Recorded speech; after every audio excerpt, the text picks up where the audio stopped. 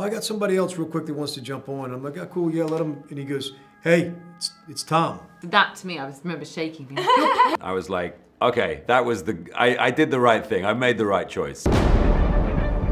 Ethan, this mission of yours is gonna cost you dearly. I love the beginning of the film where Ethan welcomes a new agent to the IMF by saying, you did the right choice.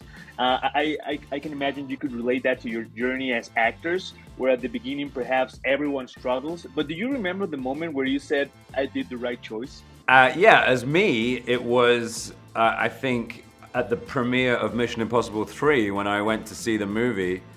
I was filming Hot Fuzz at the time, and I was let off early so I could go and, you know, be at the premiere, and seeing the sheer kind of spectacle of the whole thing and realizing that I'd joined something special, you know, it was a wonderful moment. And then when JJ called me a year or so later to say, oh, we're gonna make a fourth one, and Benji's gonna be an agent, I was like, okay, that was I did the right thing. I made the right choice, you know, because here I am 17 years later, making my 5th Mission Impossible movie and having more fun than ever. I'll tell you this story real quick. I get a text, it says, is this still you? I said, yes. He goes, I'm calling from a European number pickup. I call and he says, hey, this is McHugh, you got a minute? I said, yeah. I said, this is gonna be really, really good or really, really bad. And he goes, oh, I got somebody else real quick that wants to jump on. I'm like, oh, cool, yeah, let him. And he goes, hey, it's Tom. And I remember I had to hold the phone away, and it buckled me. And that's when I thought to myself, this is different. This is different than just saying you got a gig. Like it was, for me, it was as good as it gets. To me, when I was working in a theatre in the north of England, it was my first ever job, and I walked back from the theatre to my flat, and I opened my paycheck, and it was for £100 for the week. And I couldn't believe I was being paid for something I loved. So that to me, I remember shaking, being like, you're paying me for this, oh my goodness, I've done it for so many years and years and years and hours and hours and hours, just totally for free, and would always have done, you know, because it just was such a love of mine. So that was like a privilege. So I thought, maybe I'd made the right choice. I think every time I've taken a theatre role, because that taught me so much about stagecraft. You know, we make choices in real time, but we've never made those choices before, so we can never really predict the outcome, and there's so much that's not in our control. So there isn't a handbook to necessarily knowing how to get things right. And I would say that I've learnt more from, you know, more tricky experiences than easier ones, you know, because it gave me ability to develop either resilience or more insight into the kind of ways I want to work or develop into later on in life.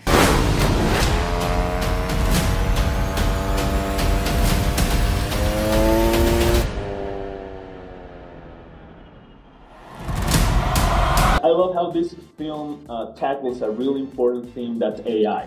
And it's a really important theme on the writer's strike as well. So I was wondering, you as an actor and as a writer, how do you feel about the subject? Because your character really has an important scene where he buckles his seatbelt after he goes for the autopilot in the car. So it's really interesting. Yeah, I think, you know, it has to be something that works for us. It has to be something that is as a tool that we can use, not as an excuse not to do something. You know, we can't allow it to replace the sort of crucial elements of being human. I think we have to remember that there are things that we can do as human beings that, you know, any AI could never do. It can only simulate, it can't be. What is brilliant about these movies is that they are always technologically advancing. And so the story often will also tap into the cultural consciousness and the zeitgeist of what is being discussed, you know, in various sources all over the world.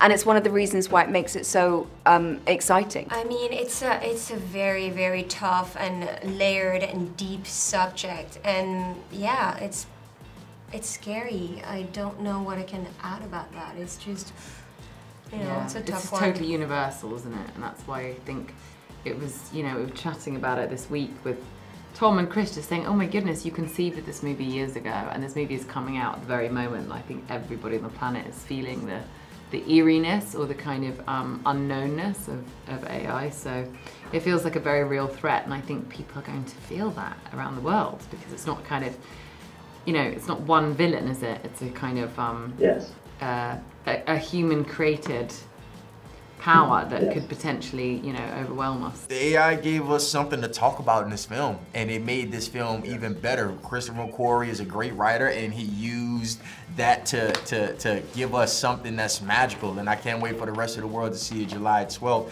And IMAX, Dolby, wherever, is going to be an epic adventure for the audience members to see. And I have to ask this, is there a special welcome to an actor when he joins the Mission Impossible family? Yeah, come in, do your stunt right now. Like, start the movie. The first thing you shoot is one of your stunts. That is how they like haze the new actors that come into the film.